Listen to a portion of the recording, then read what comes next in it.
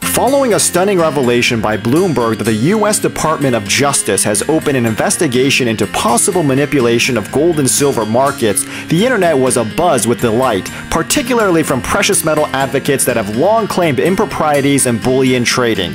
Unfortunately, the attention is too centered on conspiratorial accusations rather than a clear, empirical view of the evidence. Utilizing our rigorous statistical methodologies, we have uncovered unusual variances that point towards manipulation. However, the manifestation of gold price fixing is what is perhaps most shocking. In this video, we will discuss 3 elements of gold and silver manipulation, why manipulation is so difficult if not impossible to identify on a standard price chart, how manipulative trading can be exposed, and finally, what can be done about it. Collusion to rig the markets, especially in light of modern safeguards that both prevent and penalize such activities, must, by nature, be careful and deliberate. If such collusion were to manifest itself on a typical price chart, the jig would quickly be up, and few rational people would engage in behaviors that would have a near certainty chance of failure. The reason why collusion does occur, and why it probably occurs on a more frequent basis than we would care to admit, is that the evidence can be hidden because of the limitations of the Cartesian coordinate system, which tends to be monotonic under typical financial mechanisms. Much like a person singing random notes, it's impossible to determine dissonance without relativity. In the same manner, it is difficult to expose manipulation without some creative impetus. This is where we take a page out of Igor Stravinsky's ballet Petrushka, which, according to composer Michael Miller, orchestrates a single melodic line as a duet between 2 different instruments, each playing the line as a fixed, non-diatonic interval. The dissonance created by juxtaposing melodic sequences that are native to different musical keys can be duplicated in financial analytics by organizing raw market data into intervals and distilling them into probability matrices. The mathematical structure that develops from this arrangement necessarily exposes the psychological cadence or the expected returns or losses of the market. Any deviation outside of logical, expected patterns can then be flagged for further inspection. This is where gold and silver manipulators have been caught red-handed.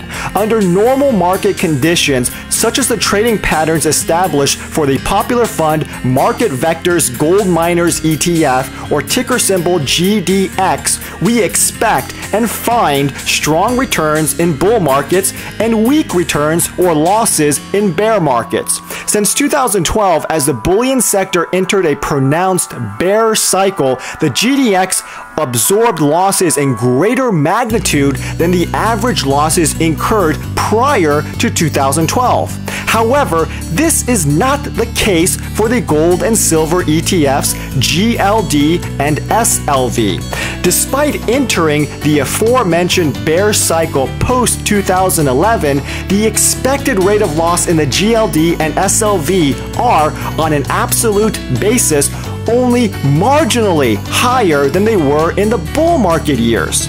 This makes absolutely no sense because the interval of bearish trading activity was, on average, over 200% higher in the bear market years as opposed to the equivalent trading patterns within the bull market cycle. What this means is that gold and silver markets have been controlled to the downside logarithmically instead of on a Cartesian scale. It also means that the manipulation is more of a preventative measure as opposed to a deliberate smackdown, as too many overt actions would begin to manifest itself through traditional Cartesian interpretations. The identification of statistical anomalies within the gold and silver market is only the beginning. Without inside access, financial models can only identify the results of market manipulation, not the specific perpetrators. Nevertheless, real harm has been established, and this is the primary reason why the DOJ is looking into the matter. If you have traded the GLD or SLV or any metals-based funds, chances are you have been defrauded. The DOJ has an antitrust division, and we encourage you to submit a complaint. Through public pressure, investigators will be incentivized to bring justice and transparency in the markets. Also, please share this video with friends and family. The issue is not just pertinent to gold and silver investors, but to all people who expect a free market establishment when they invest in publicly traded assets. Finally, please subscribe to the Bullish Money YouTube channel. Your support is greatly appreciated and will help us bring independent analysis to a broader audience. Thank you. Stop taking blind swings at the market and instead receive the best stock ideas with the highest probability of success. At Bullish Money, we want to put more cash in your stash using scientific algorithms. No opinions, no interpretations, no nonsense. Just straight facts. To get started today, subscribe to the Bullish Money YouTube channel and get actionable stock ideas right to your inbox.